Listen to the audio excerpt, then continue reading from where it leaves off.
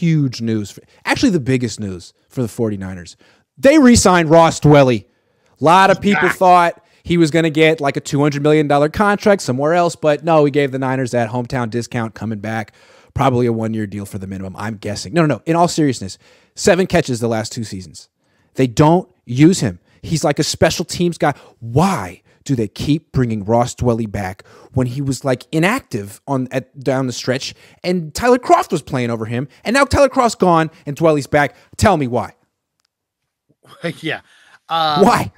He's a receiving tight end with no inline blocking ability. I mean, that they don't throw to.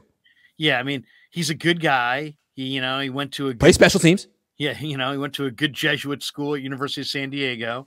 I don't know. They must love him though. He's a core special teamer, but he only played 101 snaps on offense. What? But he played 238 snaps on special teams. So I mean, he's on their hands team on onside kicks. He's a receiving threat. That's why he's on the team, for the onside kicks, for the 4 onside kicks this season. Right. I think they'll probably draft him off the team because I think they will go tight end.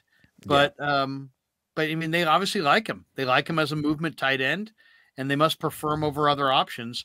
I mean, you've got Kittle, you've got Warner, who's kind of a try-hard blocker. You got Dwelley, but you really need to upgrade, I think at the tight end spot behind Kittle. So, we'll see. To me, Dwelley is just like a bigger, slower Juwan Jennings. I don't understand why he doesn't get the ball. They have the same exact skill set. Really slow, but yet they get open and catch passes. I mean, I think Dwelley's a decent pass-catching option. He just gives you no power at all as a blocker. So he's a negligent blocker. It's like, oh my God. I mean, you're gonna risk. Also, nothing after the catch. He gives you nothing after the catch. But he's never dropped a pass in his life. Well, in his career. Good hands. He always had good hands. Yeah. And it's funny, if you watch him in training camp, he's slow. He's like slower than the offensive lineman. He runs a 5.1. He's like rumbling up, and then he does this little move, and then he gets open and catches the ball no matter who's covering him. I don't know how he does it, but he moves in slow motion.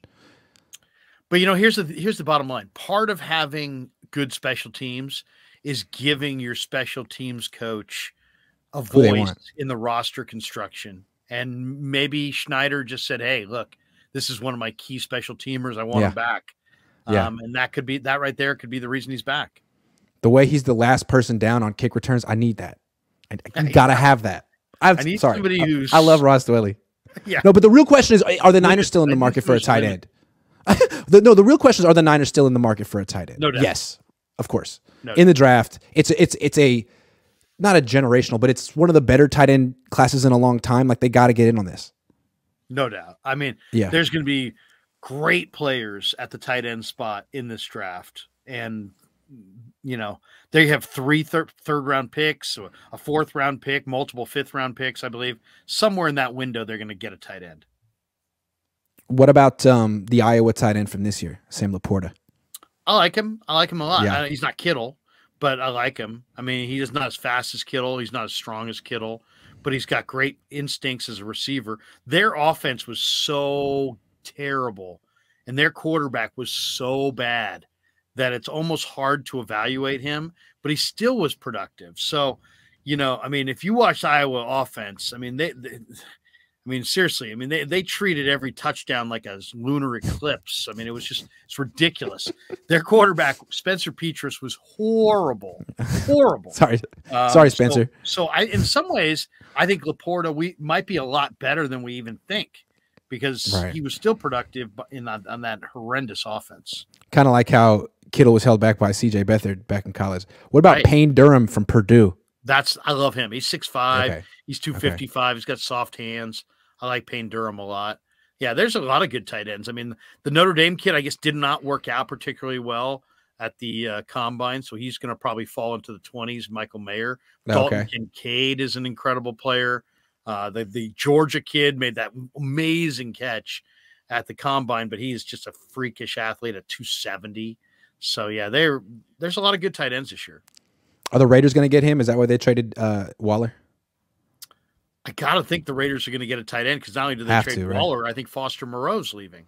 So the Raiders are totally empty at tight end, so they're going to get somebody. Josh McDaniels is so good at tearing down a team. I feel like the reason he went to the Raiders is because he knows that Mark Davis doesn't have enough cash to really fire him and hire someone else. Like he's got some job security here, right? He's got job security. Because I mean, no one likes no one likes Josh McDaniels. No one has anything nice to say about him, and he seems arrogant enough to think that he actually created Tom Brady, which is a problem because he didn't. Right. Kyle Shanahan's cat says odds on Niners waste third round pick on kicker Jake Moody. No more drafting kickers. No more drafting kickers high. Go re-sign Robbie Gould. They could have had Chauncey Gardner-Johnson, but they drafted a punter. Right. No more of that. In round 4.